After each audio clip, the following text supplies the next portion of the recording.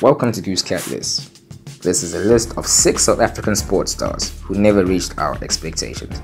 This list does not focus on the expectations of just sporting fans, but the expectations of coaching staffs that kept on selecting these athletes. And we aren't even saying that these 6 athletes are bad. We're not even saying that these athletes are average, even though some opinionated members of our society may think that some of them are bang average. We're just saying that these athletes could have done more. I'm Mbulelo from the Goose Cat Corner, and let's begin our list of 6 South African sports stars who never reached our full expectations. Number 6. Patrick Lambie. I can already hear Sharks fans losing their minds over Brad Pitt, who was a talented so-and-so when he first made his professional debut. He first made waves in the eyes of South African rugby when he made the SA Under-18 school side 2 years in a row, and immediately joined the Sharks Academy right after that in 2008. He had a successful debut year for the Sharks Under-21 side, as he scored a healthy 192 points that season. When he made his debut for the Sharks first team the following year, this saw them ending a losing streak and kicking off a 5-game winning streak.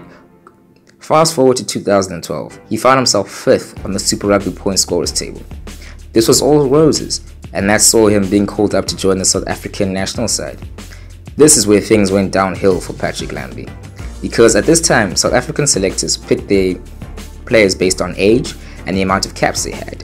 You know, like how someone does when it comes to a relationship. This saw him being benched for the starting fullback at the time, who was Zane Kirshner. Let that kick in. He was benching for Zane Kirshner. It's understandable that Lambie was 21 at the time.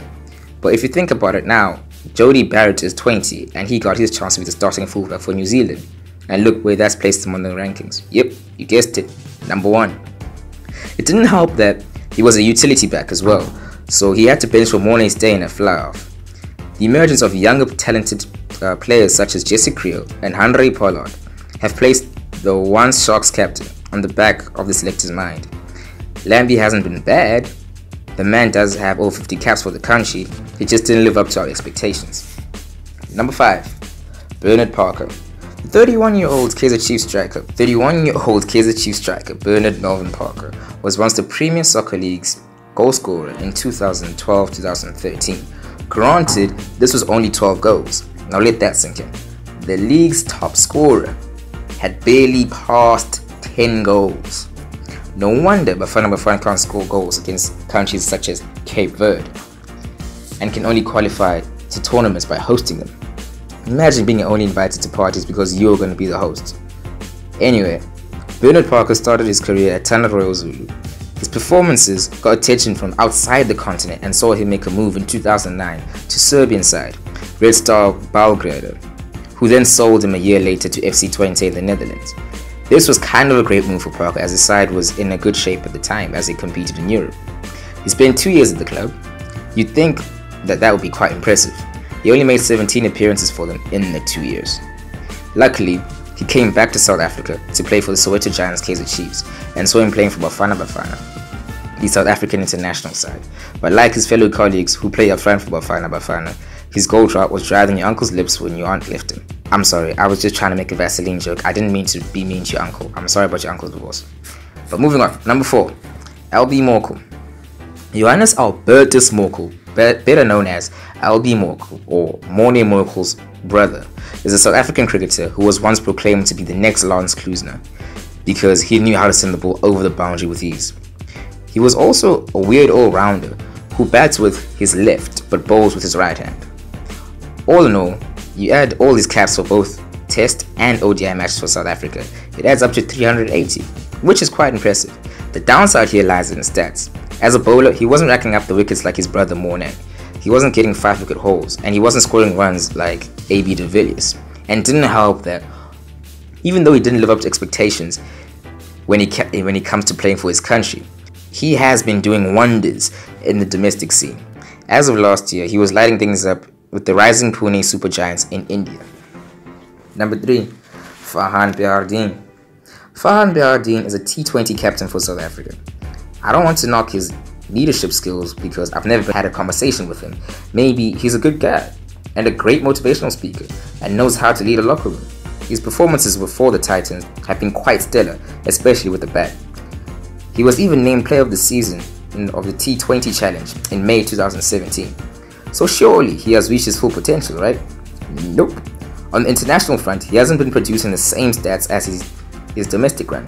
For a cricketer who's regarded as an all-rounder who managed to get 30 wickets in T20 matches and his batting average of 28.30 in these T20 matches, I guess South Africa needs him because he is a good leader.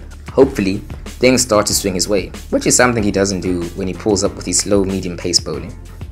Number 2, Mark Mayambela. Mark Mayambela had the potential to be a superstar.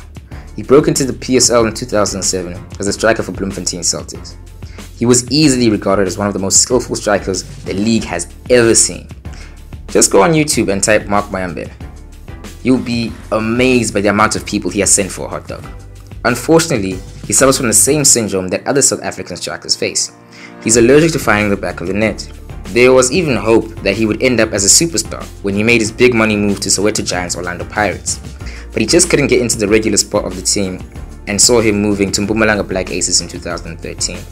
From 2013 till present day, he applied his trade for 5 different clubs, which are Mpumalanga Black Aces, Djurgårdens IF, Chippa United, Supersport United, and finally settling at Ajax Cape Town, where he still plays currently. With the emergence of other talented South African strikers, I doubt he will ever have a chance to apply his trade for his own country. Number 1, Ruan Pienaar. I know what you're gonna say. But Mbulelo, he's a World Cup winner. He's won the Tri-Nations. He's even beat the British and Irish Lions. That's all true, but let it sink in that Victor Valdez has 2 European titles and a World Cup to his name while applying his trade for Spain. But we all know that he is leakier than a bank account controlled by South African politicians. Ruan Pienaar has been part of great teams, we can't deny that, but he's never established guaranteed starting positions while playing in South Africa. While playing for the Sharks, he could never have a position that was guaranteed for him.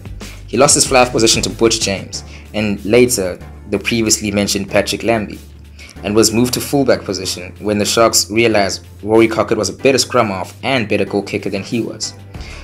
With this in mind, he still got selected for the South African side, where he ended up benching for the immortal Fourie du Preez, and the fly-half position and kicking duties were taken over by Morné Steyn, who had a successful run. He was always coming off the bench for both club and country, and from 88 Springbok caps, he ended up with 135 points to his name. You think that's great, but compare that to Morné Steyn, who got his debut 2 years later after Ruan Pienaar, made 66 caps for South Africa, and ended up with 736 points to his name.